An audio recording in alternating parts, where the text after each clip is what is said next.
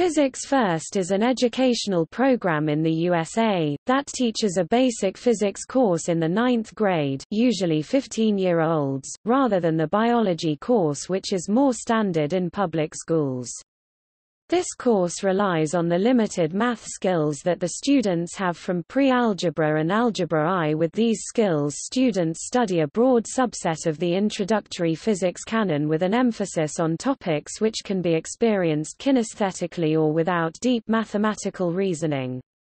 Furthermore, teaching physics first is better suited for English language learners, who would be overwhelmed by the substantial vocabulary requirements of biology. Physics First began as an organized movement among educators around 1990, and has been slowly catching on throughout the United States. The most prominent movement championing Physics First is Leon Lederman's Arise, American Renaissance in Science Education. Many proponents of Physics First argue that turning this order around lays the foundations for better understanding of chemistry, which in turn will lead to more comprehension of biology. Due to the tangible nature of most introductory physics experiments, Physics First also lends itself well to an introduction to inquiry-based science education, where students are encouraged to probe the workings of the world in which they live. The majority of high schools which have implemented Physics First do so by way of offering two separate classes, at two separate levels, simple physics concepts in 9th grade, followed by more advanced physics courses in 11th or 12th grade. In schools with this curriculum, nearly all 9th grade students take a physical science or Introduction to Physics Concepts course. These courses focus on concepts that can be studied with skills from pre-algebra and algebra I. With these ideas in place, students then can be exposed to ideas with more physics-related content in chemistry, and other science electives. After this, students are then encouraged to take an 11th or 12th grade course in physics, which does use more advanced math, including vectors, geometry, and more involved algebra. There is a large overlap between the Physics First movement, and the movement towards teaching conceptual physics, teaching physics in a way that emphasizes a strong understanding of physical principles over problem-solving ability. Many Physics First programs use the popular textbook, Conceptual Physics, by Paul G. Hewitt.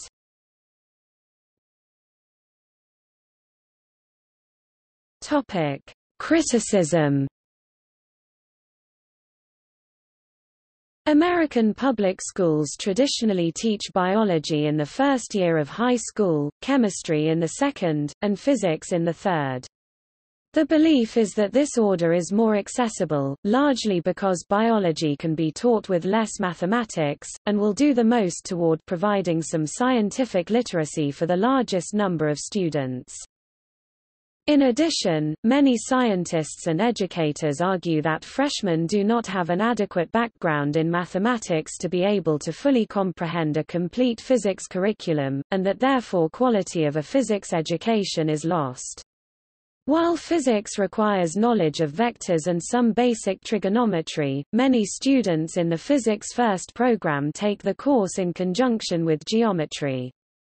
They suggest that instead students first take biology and chemistry, which are less mathematics intensive, so that by the time they are in their junior year, students will be advanced enough in mathematics with either an Algebra 2 or pre-calculus education to be able to fully grasp the concepts presented in physics. Some argue this even further, saying that at least calculus should be a prerequisite for physics. Others point out that, for example, secondary school students will never study the advanced physics that underlies chemistry in the first place. INC-lined planes, frictionless or not, didn't come up in high school chemistry class. And the same can be said for some of the chemistry that really makes sense of biological phenomena. For physics to be relevant to a chemistry course, students have to develop a truly fundamental understanding of the concepts of energy, force, and matter, beyond the context of specific applications like the inclined plane.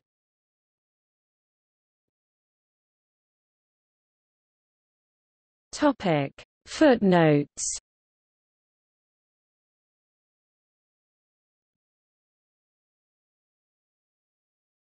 Topic: External links. American Association of Physics Teachers Listservs, INCL. Physics First. A closer look at cross-disciplinary educational sequences. American Association of Physics Teachers on Physics First. Project Arise, American Renaissance in Science Education. AAPT Physics First Informational Guide, PDF file.